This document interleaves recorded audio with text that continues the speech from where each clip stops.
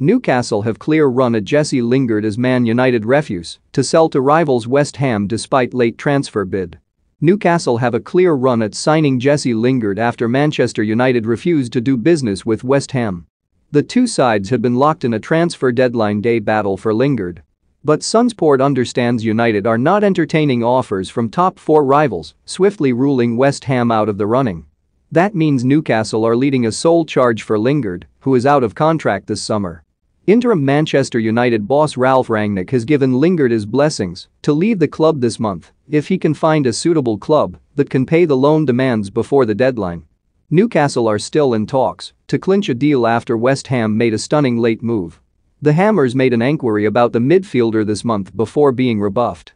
And Sunsport understands West Ham approached Lingard's representatives for a second time in a bid to get a loan deal over the line.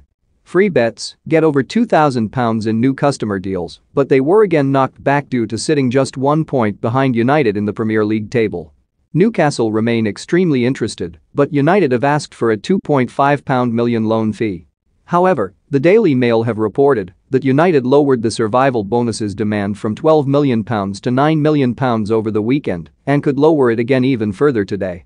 But there is no chance for West Ham to get Lingard, who had a successful spell in East London after joining on loan last January. Rangnick appeared open to allowing the attacking midfielder to leave when quizzed about his future earlier this month.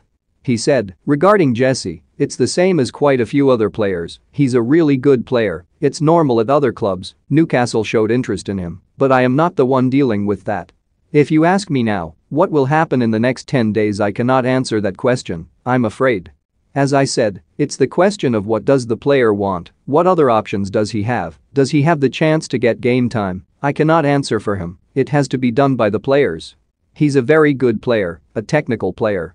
Here at Manchester United it's not so easy, we have other players who can play in that position and we cannot change from one game to another 5 or 6 positions." However, Man United have already allowed Anthony Martial to leave for Sevilla and Donny van de Beek to depart for Everton this month, both on loan deals. Read our Transfer News live blog for the very latest rumours, gossip and done deals, and the club confirmed on Sunday that forward Mason Greenwood will not return to training or play matches until further notice following his arrest. United are looking to try and secure